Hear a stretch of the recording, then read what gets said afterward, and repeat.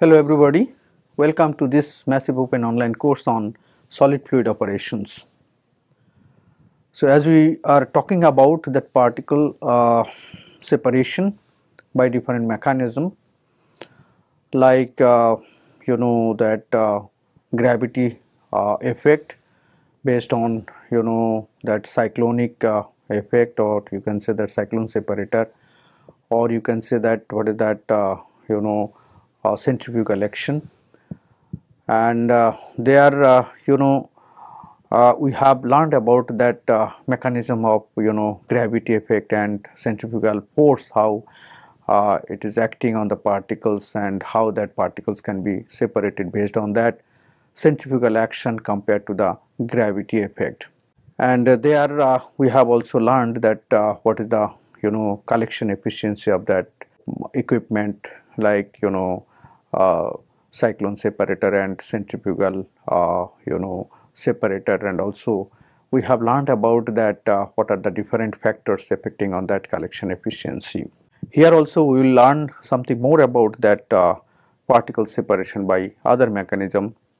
This mechanism is called electrostatic precipitator. So by this electrostatic precipitator, how that particles will be separating based on that force of that electrostatic force. You'll see that this type of equipment for separation of that particulate material generally widely used in industry, especially ranging from that cleaning of flue gases from largest power plants to those separation of particles in the household air cleaners, like this. So this particulate materials separation based on this electrostatic force is being separated out. Here you will see that one video, how that electrostatic force can be acting on the particles to separate those materials from the dirty gases. So there you will see that one important components will be coming here, that initially that particles will be made charging based on that some charging methodology that is called corona mechanism. That particles first will be charged in the chamber, and then after charging that particles, whatever charge will be there will be also that some electrostatic or you can say that some electric field will be generated, so that oppositely charged particles will be attracted to that electrode in a electric field. So in this way that particles will be separated. Now here you will see that some some dirty gaseous stream will be coming to that a chamber, where that chamber will be consisting of, you will see that some cathode and anode, and there that anode initially will be allowed to make it a high voltage effect, and around several thousands of voltage to be created there, and based on that voltage you will see that either anode or cathode will be discharging some ions to the atmosphere. That means in the surrounding of that electrode or anode. So in that case that ions will be attaching to the particles, and after that whenever electric field will be produced, that cathode will become accordingly, that whether oppositely or negatively charged cathode or anode. So based on that charge of that particles, those particles will be attracting to the opposite charged anode or cathode. So in that case that particles will be depositing on that oppositely charged cathode or anode, or it is called electrode. So from that electrode you will see that after deposition of that particles, it will be separated either by shaking or other mechanism. So this is basically the principle of that electrostatic precipitator. based on which you will see that how particles can be separated just by mechanism of charging of those particles, just making that high electric volt in the environment. So let us discuss that things here as per schematic diagram here. So initially you will see that in this picture you will see that incoming gas with particles will be entering to the chamber, where you will see that there will be a one that metal plates, and also there will be a metal rods. So metal rods and metal plates will be considering as a electrode. Now in that case you will see that thin metal rods, you will see there will be that one electric field will be imposed on that region through which that charged particles will be flowing. So before flowing that charged particles, you have to make the particle charged. So for that you have to use some mechanism to make this particle charged. So that mechanism, it is called corona. Generally at very high voltage you will see that particle will be charged by this corona discharge. What is that corona discharge? Basically when high voltage will be applied between these two electrodes, you will see that from an electrodes you will see some ions will be released to the air, and then air or gas maybe. The gas ions will then to be attached to the particles. So in that way particles will be attached by that ions. So whatever type of ions will be produced, the particles will become that type of ions. That means if suppose by corona discharge there will be some electron will be discharged, so negative ion will be produced. So that negative ion will be attached on the particles. So particles will become the negative ion particles. And after that an electric field, when it will be imposed on the region through which that ionic particles will be flowing, you will see that electric field will cause that particle to migrate to the oppositely charged electrode, that is metal plates here, and that will be that at the right angles to the direction of the gas flow. So in this way we can say that initially that after applying that high voltage like several thousands of voltage, particles are charged by means of corona, which is generally established surrounding a highly charged electrode, here as shown in the thin metal rods, it is as red one, which release electrons at this several thousands voltage environment. Then an electric field will be imposed on the region through which the charged particles with gas is flowing.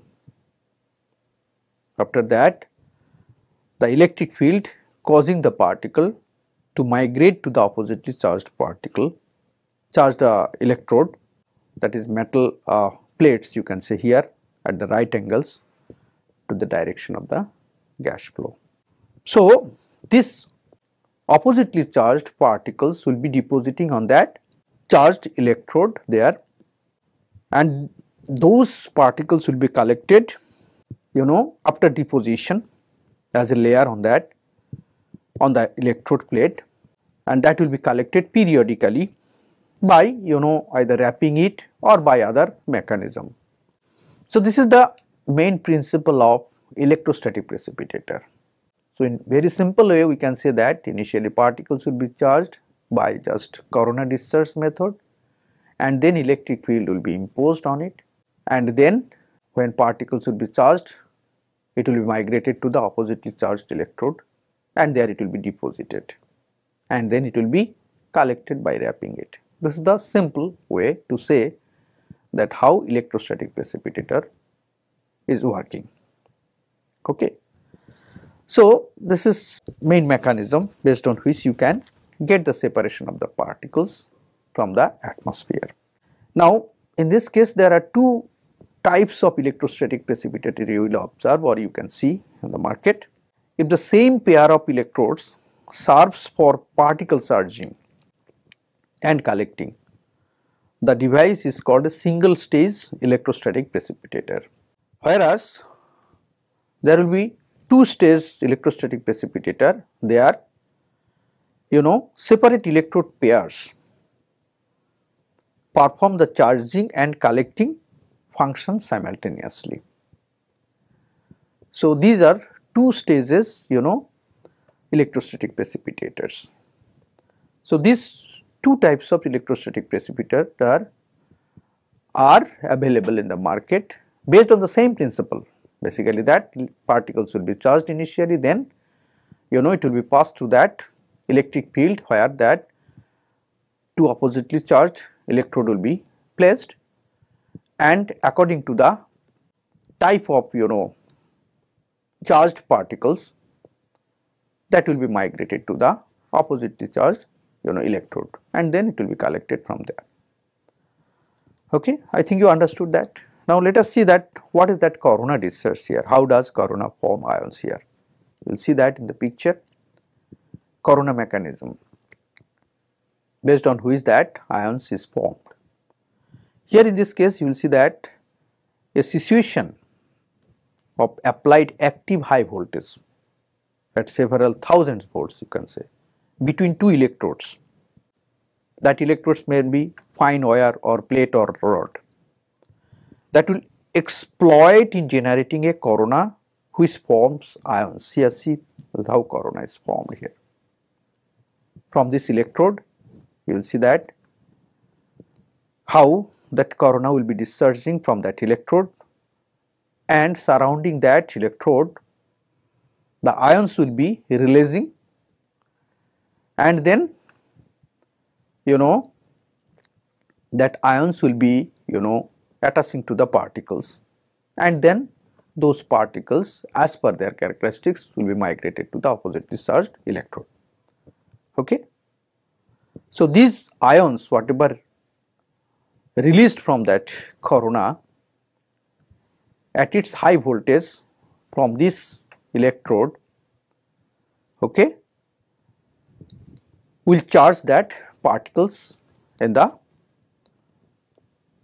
open space. So this is actually the mechanism of corona discharge based on which that particle can be charged. Now there should be a certain design equation based on which that you can assess this electrostatic precipitator. Here in this picture you will see that one plate where the particles deposited, those particles will come from the air stream after getting charged, and it will be depositing on its opposite charged electrode. And here the chamber, it will have perimeter and some cross sectional area that is denoted by P and AC respectively, and through this cross section a gas that will flowing containing that charged particles. Now those charged particles will be depositing on the surface of this chamber or this electrode. Now in this case assume that particle number concentration will be uniform at any point across the device there, that means across this that electrode here, plate type electrode. Now the electrostatic force on a particle with charge q. Now whenever particles will be charged, there will be a certain amount of charge will be there, that is denoted by q. So this electrostatic force on a particle with charge q can be calculated based on its strength of electric field. So what is that strength of electric field? That is denoted by E, and charge is q. So we can say that the electrostatic force on a particle which is acting, that will be equal to q into E, which can be represented by equation number 1. And then when that electrical migration of that particle will happen, then particles will be then migrated at a certain velocity. That migration velocity can be calculated based on this equation number 2, which is depending on the size of the particle. If you increase the size of the particle, that means more finer particles will have more migration velocity, that means higher migration velocity, whereas coarser particles will relatively have lower migration velocity of that particle. So equation 2 is basically the equation for that calculation of electrical migration velocity of the particle. This is basically QECC by 3 pi mu into dp. This migration velocity also depends on whether these particles are in a air medium or liquid medium. That you can do also in a liquid medium, that in liquid medium particles also can be charged and then it will be migrated to the oppositely charged electrode. So that migration velocity will be depending on the viscosity of the fluid.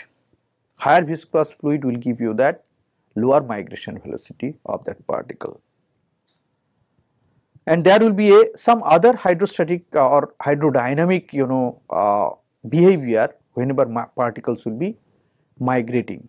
There may be some collision between particles, and there you will see that particle-particle collision may hinder that smooth movement of that particles towards the electrode. There will be hindrance, or there will be some resistance to flow of that particles because of that uneven distribution of the particles or charge also. So in that case you will see that there will be some variation of that migration velocity. So to get that average migration velocity, there you have to consider some correction factor. Okay. So that correction factor is taken care here, denoted by Cc, and this Cc is called slip correction factor, because there will be a collision between particles and because of which there will be hindrance of that migration velocity of that particle, and for that you are considering here some correction factor. That correction factor will give you that value from the experimental observation. Now that charge Q, how can you calculate that charge Q? The charge Q is equal to the product of the number of charges, that is denoted by Zp, and also the charge on an electron E. So the Q will be equal to generally Zp into E,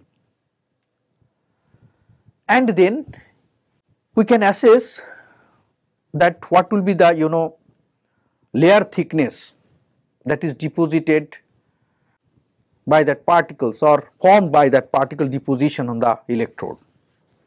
So if we define that wall layer thickness dy such that all particles in dy, here in the picture shown in this in this direction, that layer will be there with a particular thickness, that thickness can be dy. So particles, whenever it will be depositing with respect to time, dy will be increasing, and in the axial position, suppose the dx in vertical direction, you will see that at a particular x direction, for a small thickness of that or small strip of that vertical distance, for that what will be the wall thickness that is formed by particle deposition. In that case, what will be the fraction of that particles based on that thickness, that also you can be able to calculate. So if we consider that, if we define that wall layer thickness dy in such a way, it is formed that all particles in dy are captured over the distance dx. So we can write dy will be equal to then Vy into dt, because for a small time dt, if the particles is migrating with VE velocity, then you can say that dy will be equal to VE into dt, and then dt can be expressed by dx by u. Dx is what is that? In the vertical direction, what is the small distance dx, and u is the velocity based on which that gas will be flowing. So we can write dy will be equal to VE into dt, that will be equal to V into dx by u. Now based on this you will be able to calculate what will be the fraction of particles that is captured in a distance dx. That will be basically the ratio of cross sectional area of the wall layer to the overall cross sectional area of the device. So that will be denoted by this equation number 4 mathematically. So here dx will be equal to P into dy by AC. So dx is basically what? Unit fraction of particles that is captured, that will be equal to P into dy by AC. Okay. Here PL is the A, that will be equal to collector surface area, and U will be equal to particle laden gas velocity, and VE is the electrical migration velocity. Okay. So after that, if we do a balance on particle number over the section dx, that will give you this equation here. So it is U into AC into nx minus nx plus dx. So this is the difference in number of particles deposition, and that will be equal to what? P dy by AC into nx at this location x into U into AC. This is basically what? The fraction of the particles, okay, that is deposited upon what is that? Cross sectional area, that is here. So what will be the cross sectional area, and then what is that? What will be the volume? So upon that, what will be the total number of particles out of total volume, then you can get it. So this number of particles can be obtained from this change of particle number based with respect to time also. So then taking the limit as dx is equal to 0 for a constant time period, so we can say that dy will be equal to VE into dx by u. Okay. So in this case, integrated subject to n0 is equal to n0 here, that means at 0 time. So n0 will be equal to dn by dx, that will be equal to minus P VE by AC into U into n. So equation 5a can be derived from this equation here. Okay. And then after substitution of this AC into U as Q, we can get this after integration. NL will be equal to N0 into exponent of minus P AC by U, that integrated 0 to L VE dx. That will be equal to N0 exponent of minus A by L by Q into integrated within a limit of 0 to L to VE dx. So after simplification and integration, you will see that this equation number 5b can be obtained. Okay. So this equation will give you that what will be the number of particles within this length L that will be deposited on this particle, that means deposited in this electrode, okay, within a certain time. Okay. That depends on what will be the initial number of particles already there, and also what will be the volumetric flow rate of the particle laden gases, and also migration velocity of that particle. So here Q is represented here volumetric flow rate of gas through the unit, PL is basically the collector surface area, and V is the electrical migration velocity, and U is the particle laden gas velocity. So, from this equation number 5b, you will be able to calculate what will be the number of particles deposited within a certain length L. Now, after that, if the electrical migration velocity can be assumed to be constant, so there from this equation number 5b, we can have this NL will be equal to N0 into exponent of minus AVE by Q, and accordingly the collection efficiency can be expressed by this equation as, you know, that eta will be equal to 1 minus exponent of minus AVE by Q. Okay. So, here that eta will be equal to what with the initial minus, you know, at a certain time what will be the particle number upon by initial. So, based on which you can get this equation number 7 with the help of equation number 6. So, that collection efficiency then can be calculated by equation number 7, where this VE is the main important factor here that will actually affect the efficiency of that collection of particle, where VE is defined by this equation number 8 here, and Q also important. If you increase the particle laden gas velocity there in the electrostatic precipitator, what will happen? This exponent of these terms will, you know, increase, that means here efficiency will be decreased. So, higher gas flow rate will give you that, you know, higher gas velocity will give you that, and lower efficiency of that, you know, collection efficiency.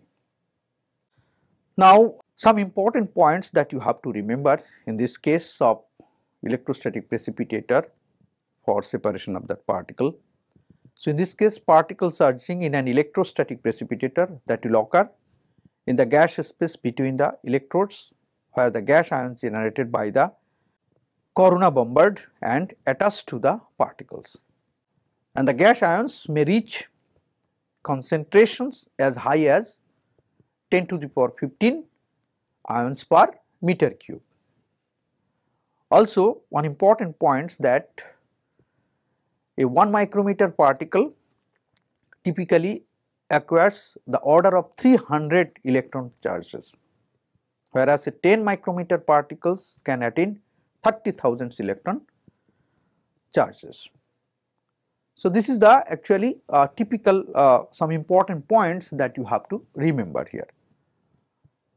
That means here that electrostatic precipitators efficiency depends on particle size and strength of the electric field, and also flow rate of the particle laden gas. And main important point here, particle surging for this, you know, electrostatic precipitator, and the level of charge that is attained by the particle, that depends on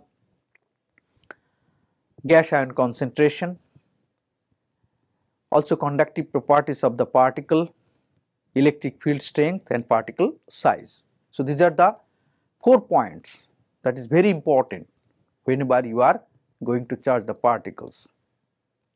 Actually, that, you know, 2 mechanisms by which that particles can be charged. One is called field charging, another will be diffusion charging. These 2 type of charging depends on actually the flow characteristics of the particles. In the field charging, you will see that ions are accelerated towards the particles by the external electric field, whereas diffusion charging, it is caused by the irregular thermal motion of the ions. Okay. So, that you have to remember there are 2 types of, you know, particle charging, field charging and diffusion charging. Up to this you have to remember at least. The field mechanism dominates for particles which will be larger than 1 micrometer in diameter, whereas the particles smaller than 0.1 micrometer in diameter will be having that domination of that diffusion mechanism for its surging. So, we understood from this lecture what is the electrostatic precipitator, how that electrostatic precipitator will be working. Basically, the particles are supplied, or particles are allowed to pass through that electrostatic precipitator, where the electrodes will be there either in one stage or two stage mode, where one electrode will be discharging that ions by corona bombarding in an atmosphere of high electric volts, and after charging those particles it will be migrating to the oppositely charged electrodes, which is actually made based on that imposition of the electric field in the chamber. And when that particles that is oppositely charged depositing on the oppositely charged electrodes, it will be collected by wrapping or other mechanical way, and then you have to assess what will be the concentration of that particles or fraction of particles that is deposited out of total volume of that particles to be supplied,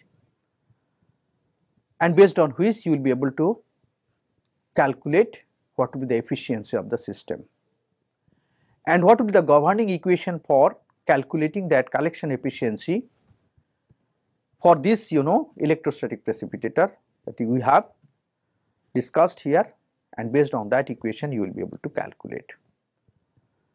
That collection efficiency depends on charge of the particles, volumetric flow rate, even migration velocity and size of the particles. I think you understood this mechanism of this electrostatic mechanism of particle separation. In the next lecture we will try to discuss more about that separation of particles, which will be how that particles can be separated by filtration, that is by fabric or other way. So, in the next lecture it will be discussed about that separation by industrial fabric or bag filters. So, thank you for giving attention. Have a nice day.